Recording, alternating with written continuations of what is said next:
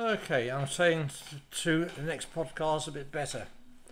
I want to talk about India. And let's see.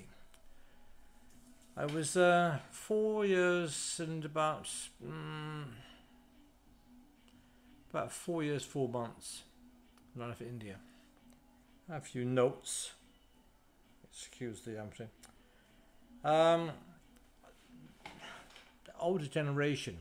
I remember my mum and dad talking about Bandra Fair, and they talk about local areas, Dada and Baikala. My dad worked in Pune, not far from Bombay, and we lived in Upper Parel, and I thought we lived in Lower Parel. Safia Chelsea it was called. Now it's called Nare Park, Nare. I remember that park well. I could do a scan and show you where it is later. Anyway, excuse the way I'm doing this. I'm trying to look at two things at the same time. Look at the screen to see you, and look at my iPhone. I remember watching movies from the balcony in our park in 1953, and lots of the family, I believe, stayed in this apartment block.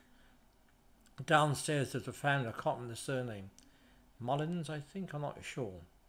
There was a Carol Mullins, maybe kind of related to Auntie Maisie and Attie, I'm not quite sure.